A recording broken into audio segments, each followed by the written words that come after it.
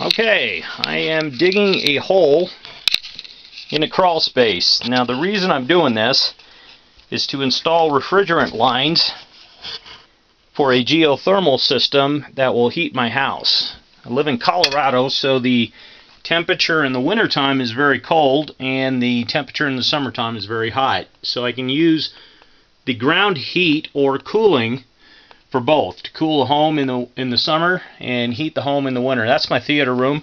Just trying to give you an idea, this is a basement crawl space. If I had a pure crawl space, I can do the same thing as far as digging it out and providing enough room. The only difference is if this were just a crawl space and I didn't have this half wall here, this 3-foot half wall of foundation, I would just dig in the center of the crawl space and offset the footers by 3 foot, come down 45-degree angle with the dirt. In this case, I just came back, offset it 3 foot and another 3 foot because I knew my hole was going to be 3 foot deep, and so I just came off 6 foot and then started digging down at least about 3 foot, just enough room to give you headroom and so that your auger has enough room to pull out the pipe and go down in. This is the auger. It will be doing the digging. The one I'm actually using is a little different, but same principle. Basically, it just cuts the soil, fills up its bucket, and you pull it out. The first couple of feet of digging are really easy, up to about 20 feet. Then as you get down around 30, 40 feet, this gets real difficult. Now I'm going to show you the actual digging. Let me see if this is set up where you can see the hole. Set this up so you can see what I'm doing.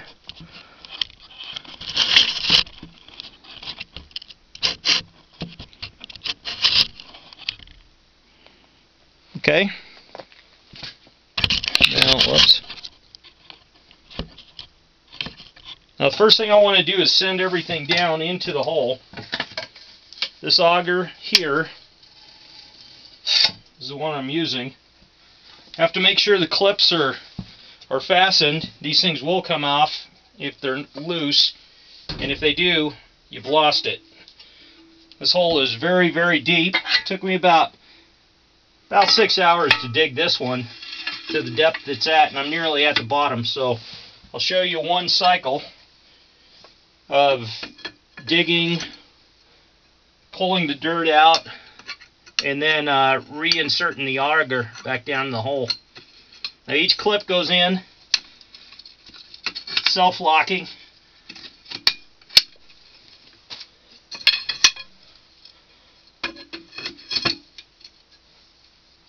And we'll just send it right down the hole.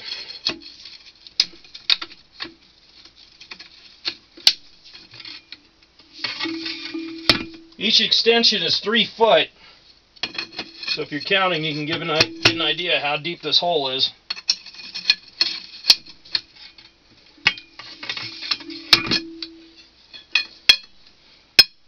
I'll be doing 10 of these in the basement, and I'll run refrigerant, pure refrigerant, in copper line straight down the hole. That will give me a better delta T for heat transfer than water would. Water freezes at 32 degrees, and if your ground temperature is 50, you've only got a delta T of 18 degrees.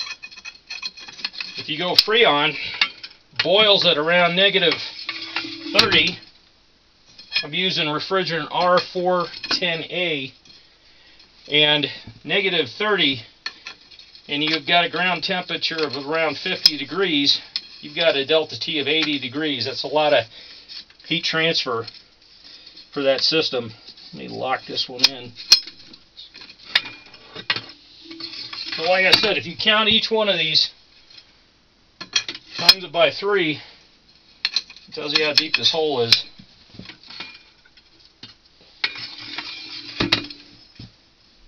Obviously, when it's shallow, the digging goes a lot faster. In essence, this is just a giant post hole digger on steroids. but it does do the job of digging really deep holes. People have gone 100 feet with these. I'm only going 50.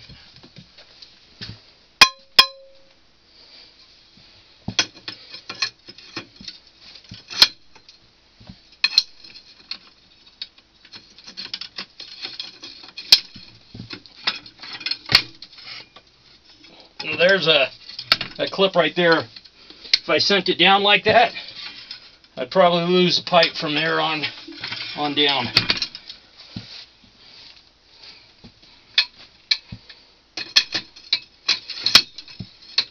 Should be hitting the bottom here pretty soon. Either this knuckle or the next one.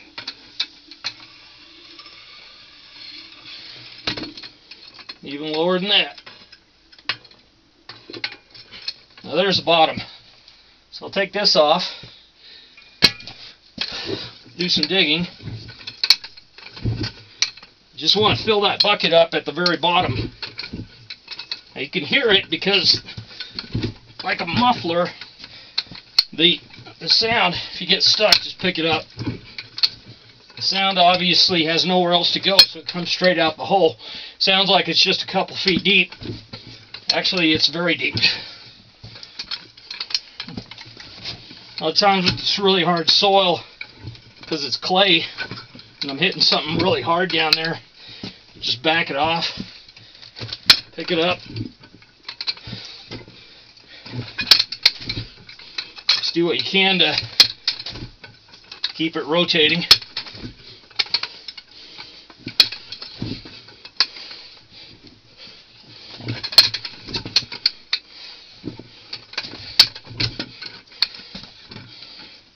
Goes down about 4 inches every time you do this.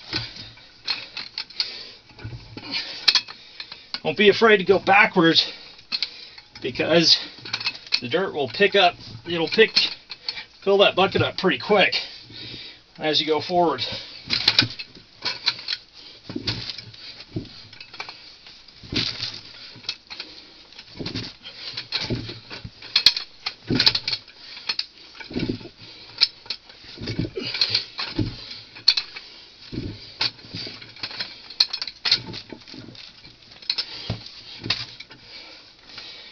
I think I got a full bucket.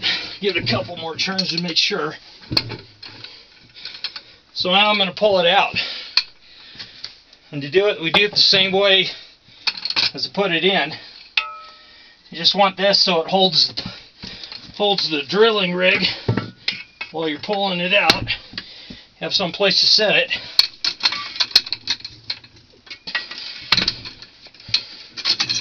And just pull it apart.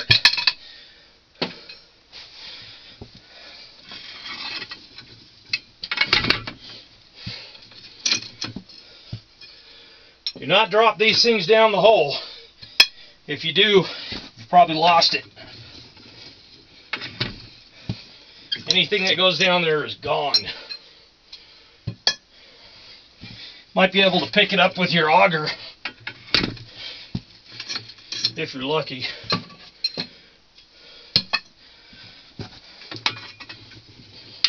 If you're counting, every section is 3 foot. So you can get an idea how deep this hole is just by counting these. The auger itself is probably about 1.5 feet at the very bottom. Multiply it by 3, then add another 1.5 feet. Which is a great system for geothermal. Anything below 30 feet is going to give you about a constant temperature regardless of what season you're in. So at 50 feet I've got 20 feet feed, 20 feet return on my refrigerant line. I have a pretty good heat sink.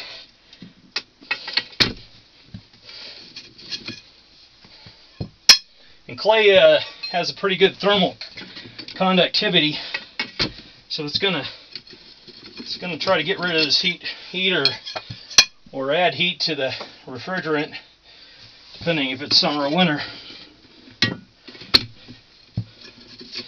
A lot better than some soils. And it is kind of moist down there, so that's good too. Now there's my bucket, so I take this off. You can tell it's full. So I'm bring it over here, shake all the dirt out of it. And that was 4 inches. Send it back down again for another try. Make sure your pins are locked. Never let go of this until you've got this thing on it. And I'm ready to send it down again.